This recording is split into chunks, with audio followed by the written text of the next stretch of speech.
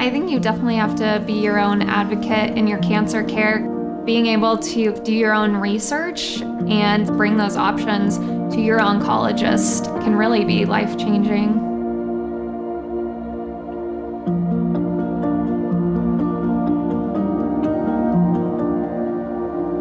When I was first diagnosed with cancer, it was 2 years ago in November of 2014. I felt a lump on my clavicle. They were able to determine that it was Hodgkin's lymphoma. I was in my third year of college, so I was expecting just to graduate in a year, but immediately I was faced with this cancer diagnosis, so it was a huge bump in the road. I started treatment right away, which was a chemotherapy called ABVD. When I finished chemo, my scan was clear, and then they saw a suspicious spot that lit up in my PET scan. They realized that the lymphoma had come back.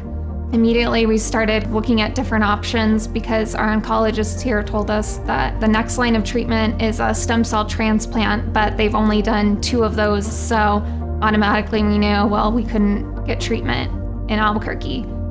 Going home from the oncologist that day, we were kind of shocked and frightened. The best defense, it seems, against fear is knowledge and action. I found a clinical trial in Omaha, Nebraska, using brentuximab vedotin and nivolumab. My oncologist didn't mention clinical trials. It was my mom doing her own research and bringing up the idea of immunotherapy as a clinical trial option.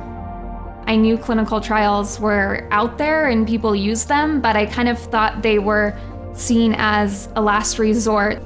I felt better knowing that it was going to be my immune system helping to fight the cancer instead of taking chemotherapy drugs that completely wipe out your immune system.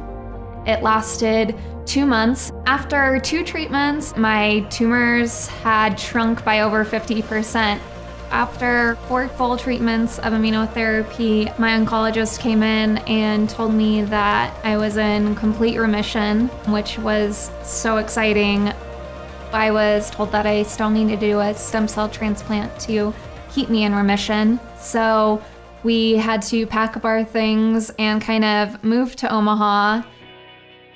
If I hadn't chosen immunotherapy, I would be doing a few months of chemotherapy before I could even start the transplant process. It truly prepped me, so I was able to come out of it still strong and ready to go back to my normal life. I experienced a few side effects with the immunotherapy clinical trial. I remember being in the airport and feeling just stiff, and I felt like I couldn't even walk. We called my oncologist in Omaha and she just prescribed us Tylenol that was able to take away the pain.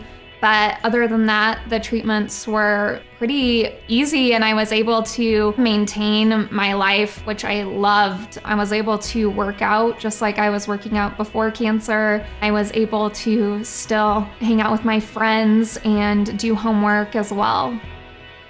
Knowing that there's a community of people that have gone through immunotherapy and it's been used to treat so many different cancers. And I think that makes you really hopeful when you try a clinical trial. The work that people at Cancer Research Institute do literally means life and death to so many people. We are so grateful for all those who contribute and who support this work. We are now at the point of awaiting a follow-up PET scan, which we're anticipating will show a continued complete remission. I kind of had everyone tell me there's life after cancer, and I thought there's life during cancer too, especially when I was doing immunotherapy.